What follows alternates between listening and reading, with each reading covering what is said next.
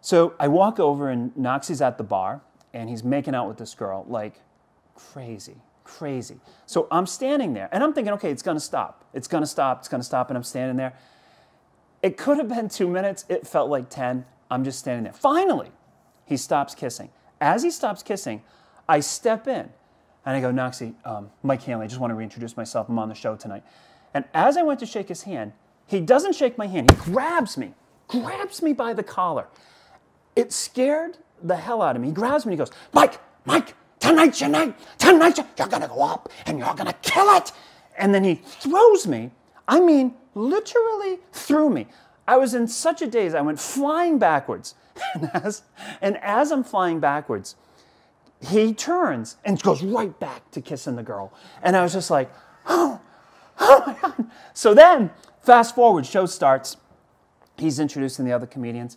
He gets to me, and I'm standing on the side of the stage, and he goes, I gotta tell you, when I found out this guy was on the stage, he is one of my favorites. You're gonna love him. Please give it up for Mike Hanley. And I remember him bringing me up, and I felt like I was on top of the world, and he looked right at me as he handed me the mic. He said, you go out and kill him. And I grabbed the mic, and I did really well. I won that round.